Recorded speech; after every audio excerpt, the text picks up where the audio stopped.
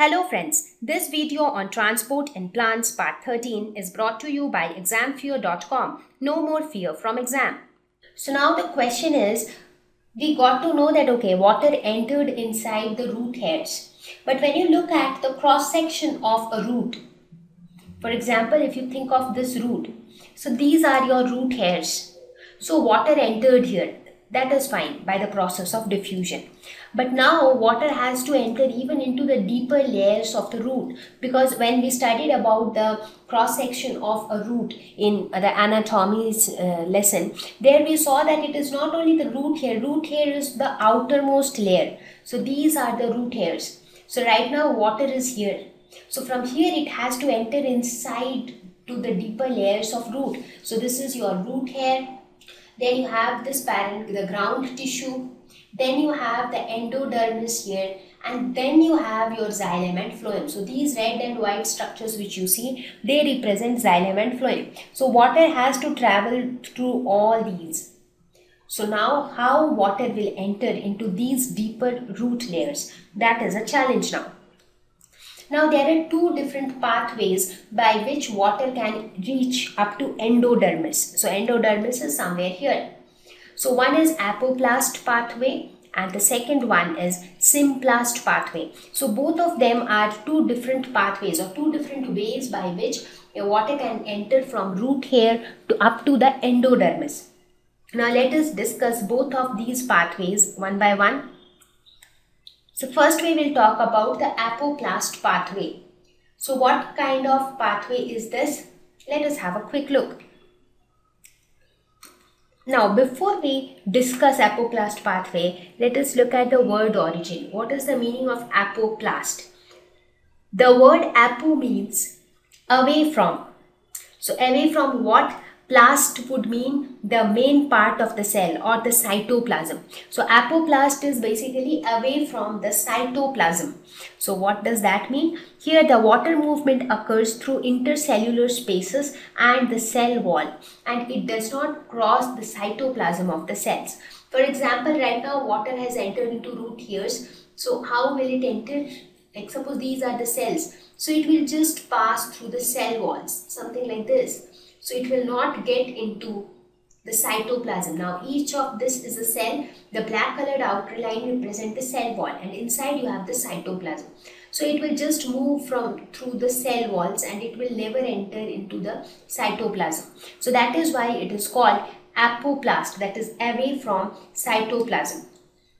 So now it enters in this fashion throughout the ground tissue. It will enter like this. But as soon as it reaches the endodermis, there it has a waxy layer called the Casparian strip.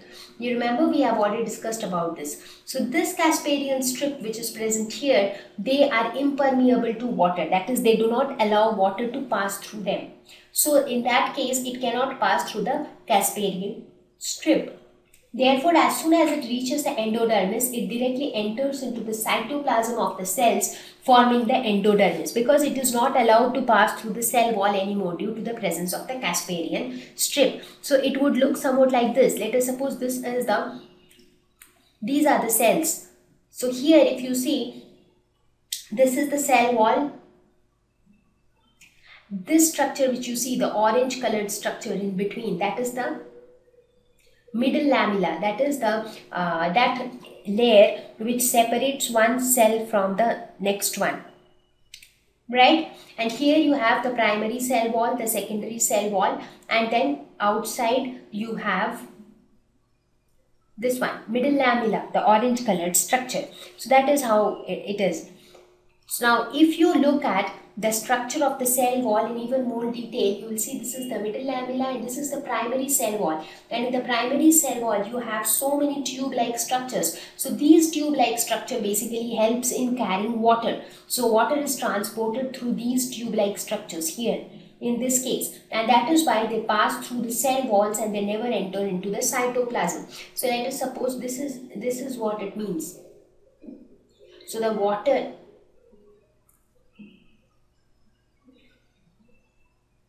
suppose these are the cells, and let us suppose from here the endodermis starts. right? So this is how water will move, just through the walls. But as soon as it enters endodermis, it is no more allowed to move through the cell walls because of the presence of Casparian strip. So it will directly move into the cytoplasm, and then it will pass the cytoplasm directly and then get into the xylem. So that is the apoplast pathway, where the cell moves through the cell walls and stays away from the cytoplasm or the main portion of the cell. So here no crossing of cell membrane is involved, because this is the cell membrane. So you don't really need to cross the membrane because you are not getting inside the cytoplasm. So no crossing of cell membrane is involved. How this mass flow occurs? This occurs due to adhesive and cohesive properties of water. That is because cohesive means all water molecules are bound together by hydrogen bonds. So that attraction between water molecules is called cohesion. And attraction between water molecules and the surface over which water flows is called adhesion. So because of this cohesive and adhesive forces, water is able to move in this fashion up to the endodermis. So this is how apoplast pathway occurs. So here the water never enters into the cytoplasm, or it never crosses the cell membrane trying to enter into cytoplasm. It always moves through the cell walls. So these are the cell walls, and through this it always tries to move like this. But when it reaches the Casparian strip zone, that is when it reaches the endodermis, there it directly jumps into the endodermis, and it jumps into the cytoplasm because it is not allowed to pass through the Casparian strip. So that is the concept of apoplast pathway. So this is how the movement will take place.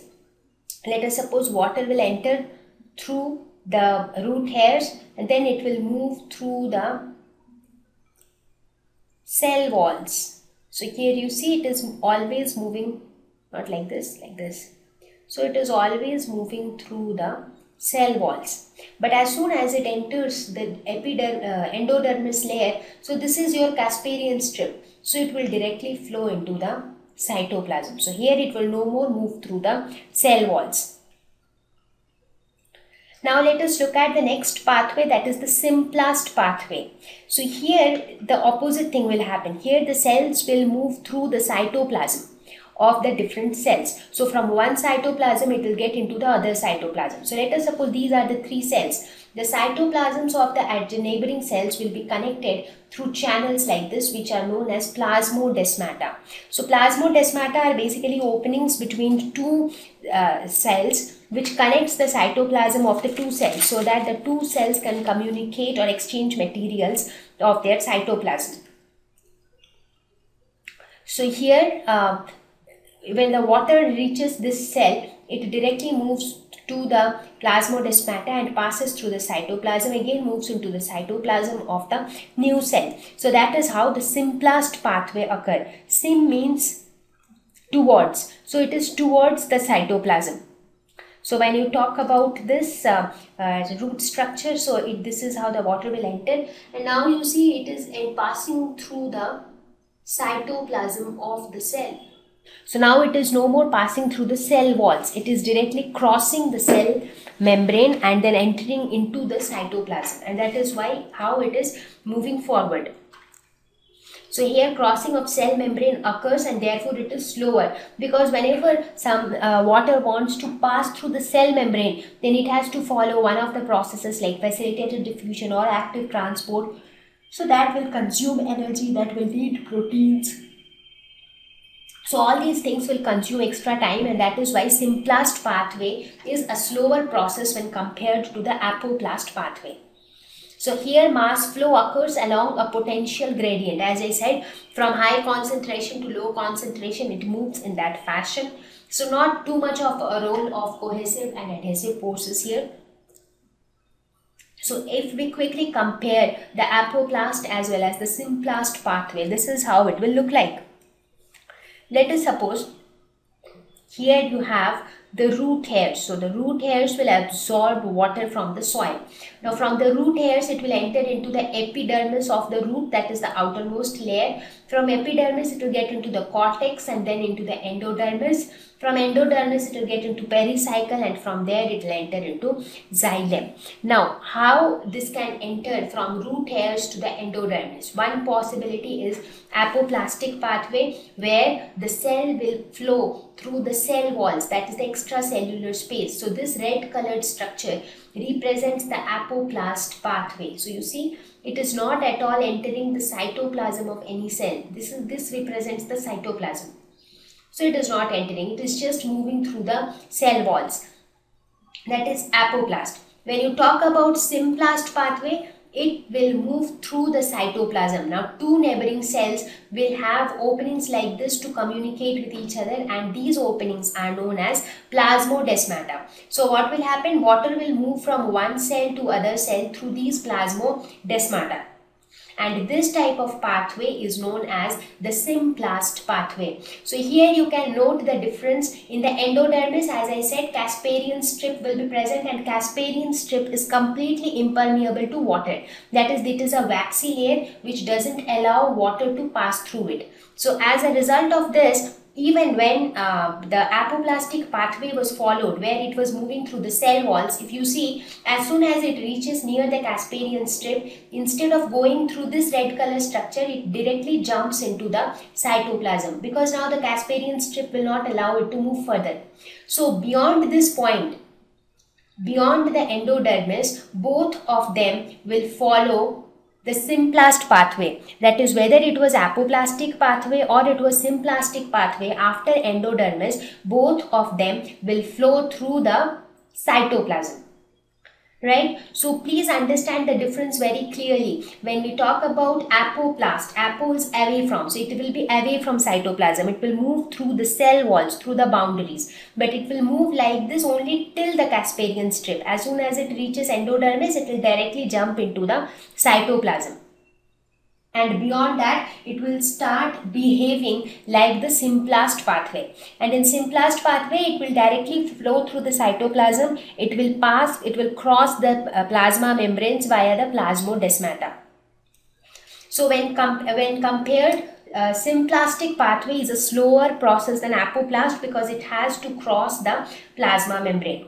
So now this portion is clear. So now what all did we cover? We understood how water is absorbed from soil by root hairs, how water reaches from root hairs till endodermis. Now the question is, how water is passed from this pericycle to xylem. How is this part taken care of? So that is the thing which we will talk about now, that is transport of water from endodermis, beyond endodermis, to xylem. So how water enters into xylem, by what mechanism? Thank you. Please visit www.examfear.com to watch more videos, attempt free online test, get free study material, find tutors and mentors. Thank you once again.